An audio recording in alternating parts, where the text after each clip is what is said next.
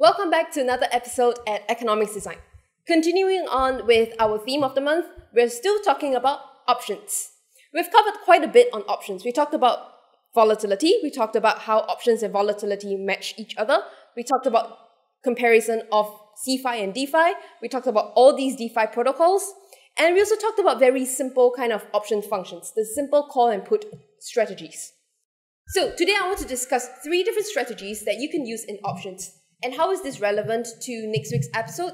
Because next week we're going to look at one of these other DeFi protocols that looks deeper into different kind of strategies. So you can mix and match them in one transaction. So it becomes cheaper for you, as well as you can see the different kind of risk management style that you can think of to help you manage your risk for your asset.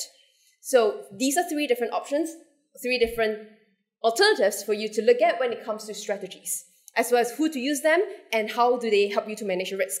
So let's get started. So the first one is called the cover call option strategy. And as you can imagine, it will involve a call option.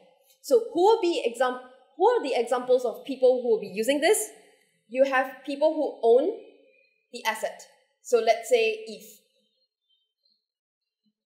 So in crypto space, we have 2 types of people who have that. The first type are people who just have ETH as investment, I have ETH in my wallet and I'm just keeping it because I'm worried of volatility. So you have that. And the second way is people who are liquidity providers to protocols like HEGIC. So this would be an example of the first part, owning asset. Part B is where you will be selling a call option. So remember what call option is? Call option is basically the ability for someone else to buy your ETH. So that's a call option. So what we're doing over here is that you own the asset itself. Second, you're also an option seller. You're selling this possibility for someone to buy this asset from you, ETH, at a different price. So let's see how it works in numbers. So let's say ETH right now is worth $1,800. And you want to sell this call option. So let's say the call option is the strike price is $1,950, and they have to pay a premium of, let's say, $100. So what does this mean? It means that the current price of ETH is $1,800, and that is your profits. And when you sell the option, you're going to sell at a little bit, when ETH goes a little bit higher. So let's say this will become beneficial. So let's say ETH becomes $2,200. Okay, let's say this is the price. And when someone buys the call option from you, they get to buy, instead of going out to the market to buy at $2,200, they can go to you because you've already made a promise, and they can buy from you at $1,950. And how do we justify, why would I do this? This is not a good deal because I have ETH at $1,800. I can go to the market and sell it for $2,200. But the benefit for me is that I receive this $100. This is called the premium. So premium is why people want to be option sellers, because they get to earn some money. And how does this strategy help us to manage our risk? So firstly, because think of it as this is money upfront, right? Whether ETH goes to $2,200 or ETH drops to $1,000 or ETH, whatever happens to ETH, doesn't matter because I have this money upfront. I have $100 upfront, right? And now what happens is that because I have this money upfront, so if I make any losses, at least this can help me to cover my loss, right? So let's say they're going to buy at this amount of money, $2,200. So my loss will be $2,200 minus $1,950 plus this $100 premium that I have. So this is where $2,200 is way more than $1,950, right? So this is if it's outside the strike price, which is $1,950. The other scenario is that if it's at the strike, So you're basically, if the value's at strike, so it's $1,950 instead of $2,200, minus this thing that you're selling them, $1,950, plus $100 that you receive upfront, you actually make money, right? And if it's below $1,950, so below strike, so let's say it's $1,800. So if it's $1,800, then nobody will execute your call option. So you still have your strike, if you still have your original ETH, and then you still have that $100 premium. So this is for people who are, example, liquidity providers to HEGIC, and you want to limit your losses. You want to earn that premium when prices is between $1,800 and your strike price. You get to earn that. So if you're a liquidity provider at HEGIC, then you may also want to sell. You're also automatically selling a call option in that case. So by being a liquidity provider at HEGIC, you kind of more or less are going into this strategy of covered call options. So the thing is, it does limit your upside quite a bit, but it also limits your downside because you're earning returns, you're earning premiums. So that's strategy number one. Strategy number two is merit put. We talked about merit put a few times already, and merit put is really a protection against prices falling. How does it work? Again, you have the asset. So let's say your asset is ETH. And what you do is you buy a put option. So let's say ETH is $1,800, and you buy a put option and say, let's say you buy a put option, meaning someone will buy the option from you at a specific price. So let's say it's 1,000. If you're worried of prices falling, right? So let's say again $1,800. So there's no volatility in prices, and again your option premium is $100. So your loss, your maximum cost is this $100 that you spend in option, and your maximum gain is when 1,800 goes to very, very high. You can sell it and you can have maximum gain. And if 1,800, if the option falls down to $1,600, then you can sell your ETH at $1,800 and make the difference, which is $200 minus your loss of $100. So this is how you can, this merit put is how you can use put options as a strategy to help you against prices falling. Now, who will use this? People who use this would be, for example, you are using ETH for trading. You are holding ETH. You're holding ETH for a short-term period and you're worried of price fluctuation, or maybe you're just looking at protecting your assets. Maybe you're protecting your assets at a specific monetary value and you want to keep that monetary value. So these are examples of people who are using merit put. And this merit put, you can buy them in HEGIC, you can buy them in Opium, you can buy them in Potion, and the next one we're going to talk about is OPYN. You can also buy it there. You can also buy them there. So we have covered two simple strategies now. And lastly, I want to move on to something a bit more complicated. It's the bull-call spread mechanism. What we're trying to do is to limit the losses and increase the returns within the range. So I talked about how option one is really helping you to earn some money for between a period, like between the two different prices, a range. But you still have quite a downside, right? Because if prices fall you can have a downside if prices increase very, very, very high and you are making a lot a lot of losses. So if ETH becomes $10,000 and you have to sell them at $1,950, then you're making a huge amount of loss.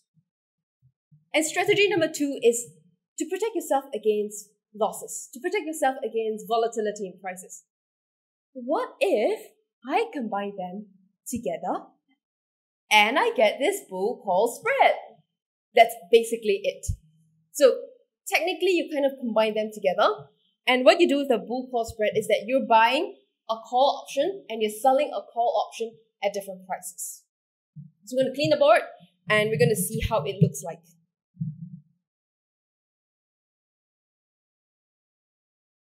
Okay, so let's do a graphic understanding to see what this bull call spread means.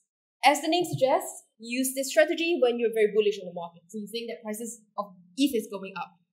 So we're going to construct a simple chart. This will be the price of your asset. So let's say ETH, and this will be your profit and loss. So to construct this bull call spread, we need a few things. The first one is you're going to buy and sell call options during the same transaction. So buy call options. So, and let's say ETH is $1,800 and you have $1,700 and you sell call option at a higher price of $1,950. So what this strategy does is basically to limit your losses, also limit a bit of your gain, but you get to earn the premium in between the two prices. So for this to work, you need 3 strategies. The first one is the same quantity of ETH. The second is your same ETH asset. So you can't have one is ETH and one is BTC. It doesn't work.